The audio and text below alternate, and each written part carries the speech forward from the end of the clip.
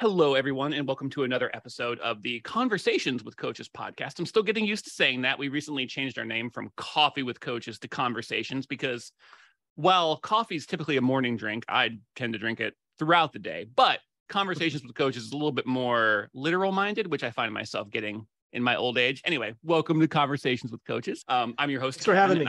What's that? I said, thanks for having me. Oh, you're welcome. You're welcome. I'm about to talk to Deane Gyllenhaal. Deane is a master certified executive coach who is growing leaders, building cultures, and driving results.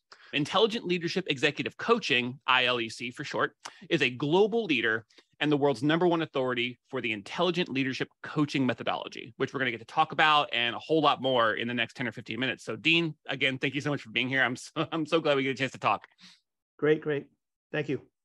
So let's go ahead and start at the beginning. You can go back as far as you'd like. I mean, you don't have to go back to like when you were a toddler, but when did you realize or begin the true process of becoming a coach? And then how did you go from that realization into starting your own coaching practice? Yeah, sure. So after 30 years of succeeding in investment management, I got to a point where I decided I could actually play a different back nine in my career. Time to do something more meaningful. I spent months researching, networking to find a more fulfilling endeavor. And then I met up with John Mattone and his team along the way.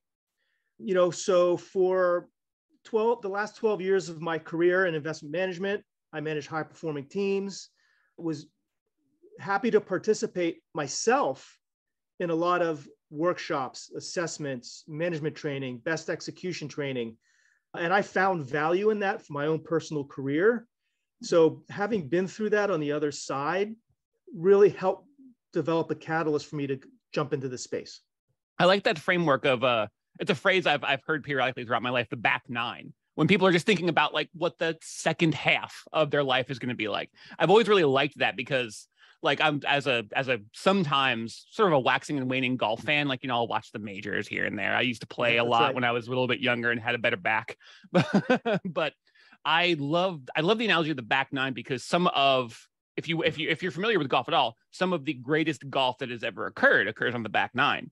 The back nine is not the downhill slope. It's not the tail end. It's sometimes where careers, legacies are made. And so I do really like that analogy for finding the next thing, the new thing that's going to define and bring joy to your life for however much longer life here goes on. Yeah, that's right. I was lucky to be in a good spot and I took advantage of partnering up with John Mattone and team.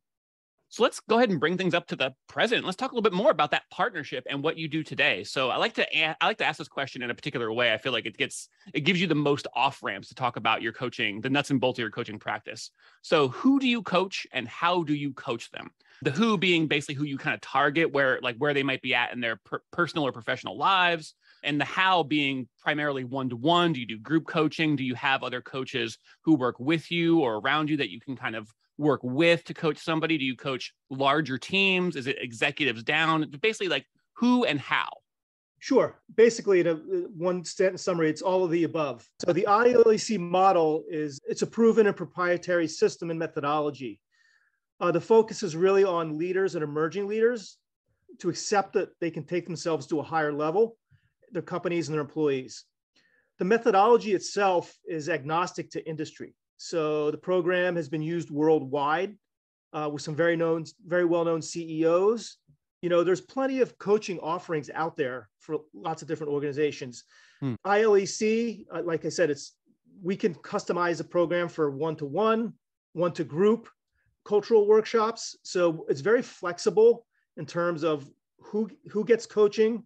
It's flexible in terms of time period, whether it's 6, 9, 12 months or 14 weeks, depending on what a company's budget is. So yeah, it's really interesting. I mean, it's ILEC's proprietary models. So I'm backed by, to answer your other question, I'm backed by the organization itself. There's actually a coach's coach that helps all the ILEC coaches, structure their engagements. So it's a really in-depth, flexible model. I love the way you said that right there, in-depth and flexible, because that's something I find to be so not common, but so prevalent amongst all the most successful coaches and coaching programs is that they have these tested models that are really like almost well engineered, specifically based on like, decades and decades and decades of experience. And they're also very flexible and very adaptable to meet the individual needs of the individual or the company that they're working with and for. And I love that it's not either or, it's both and with all the best coaching. Right. That's right. That's right. And if you think about it, leadership, it doesn't matter, where, if you're in sports, if you're at home, at your whatever company you work for, the concepts, to build a leader and make them better, apply across all avenues. They really do. And the call to leadership, really, it's not just in one area of your life. Leadership is something that every aspect of your life calls to you with a need for leadership. Like, I know it sounds mundane and almost like tongue in cheek, but like you could be in the grocery store and, your choice to, smile at the cashier is one of those moments where you just decide that you're going to put out more than you're taking. You're going to set the tone and do things that you feel like are in service of those around you. And that's a really tiny example. That's more of like a kindness example than a leadership example. But I think about it even down at that granular level, all the way up to the bigger picture stuff. That's right. Totally applicable across all avenues of life. And, even people that are current leaders, the best clients are those leaders that recognize, like, I've been a leader for a while, but you know what, maybe I could take it to the next step. I've come to a point where, let me build my legacy going forward, and people need help with that. And that's what we do as ILEC coaches is take those leaders that are vulnerable, understanding that they can improve more, even though they've been there for a long time, and help them get to the next level. And on the flip side of that, you might have some employee, doesn't matter what job, really, really good at their job, well-educated, and are plopped into a leadership position. They may never have any formal leadership training. That's another great client, right? So there's a lot of that. Think of a large construction company whose son just graduated from graduate school, has worked for the company for a couple of years, and the father or grandfather wants to move that person along within the company. That's where I come in.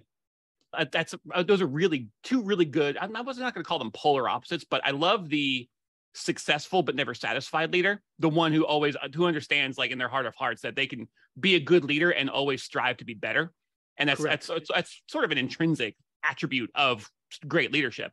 And then there's people who they're skilled, they're talented, they've got the tools and the training. Maybe they even have like the natural disposition for it, but they've never really been put in that position of leadership. And therefore they've never had to ask themselves those questions in that way before. And so you have someone come in, it's like, you can just learn on the job. So many people just kind of like, quote unquote, figure it out.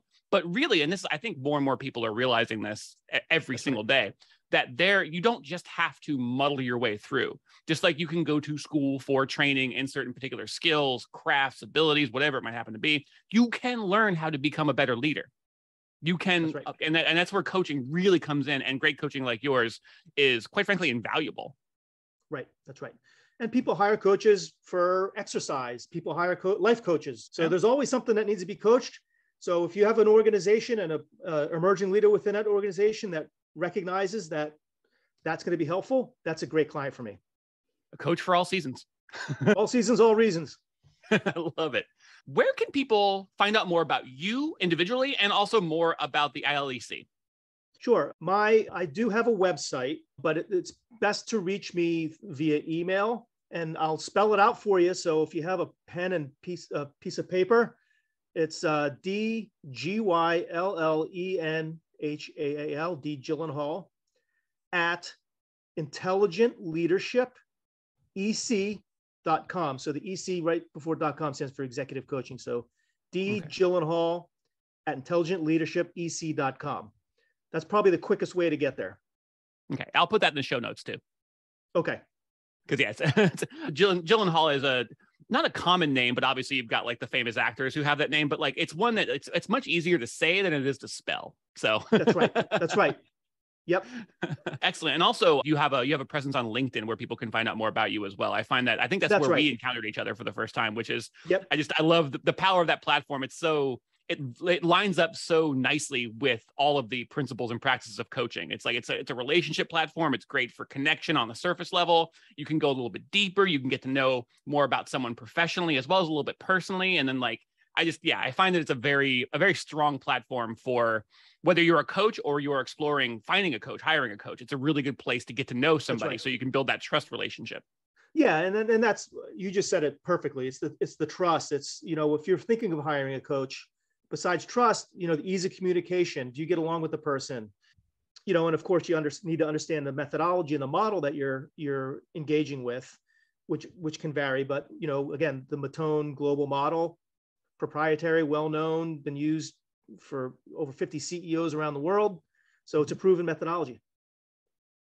I love it. The proof is in the pudding. For some reason, there's an old phrase that just popped up into my head. I don't think that applies directly to anything that we talked about today, but proven is something that I think a lot of people, it helps them begin those first couple of steps on their journey towards trusting a coach. Is they want a little bit of certainty, not because they need things to be solid where because they're about to step, obviously people who are reaching out for coaching, they're about to step into something that might be a little uncertain. That's why they're looking for help. And having just that proven methodology where it's like, I can look at a bunch of tremendously successful people who directly cite, you know what, I did this, it worked for me, here's how. It's like, oh, well, let me find out more about that. And you can just, the information is there. And so you can begin that trust journey by yourself, meet someone like you, go a little bit further along, get a little bit deeper. And then from there, the sky's the limit. That's right. That's right. Great coaching process is for leaders who want to up their game and crystallize their legacy. Perfect. I think that's the perfect place to end it. To crystallize their legacy. I like that phrase. That's beautiful. Deane, thank you so much for being here today. I know I really appreciate your time. This has been kind of fun. I feel like I could keep you for longer, but today is a Tuesday when we're recording and there's always so much more to do. So thank you so much for being here. I appreciate it. So will you send me your final cut, or how does that work? Oh, absolutely. Well, first of all, let me go ahead and wrap the recording and I'll hit stop on the record and then we'll talk about what happens after. And we'll just clip this part out. No, it's totally okay. Thank you for listening and maybe watching. Actually, I think just listening. I think we just have audiograms on YouTube. But thank you for listening to the Conversations with Coaches podcast. Find out more about Deane. Find out more about the ILEC. Really fascinating model. Really interesting. Even if you're not necessarily looking for coaching right now, it's at the very least interesting. And quite frankly, it could probably help you out. So check them out. If you have any questions, email them in the show notes and we'll talk to you again soon.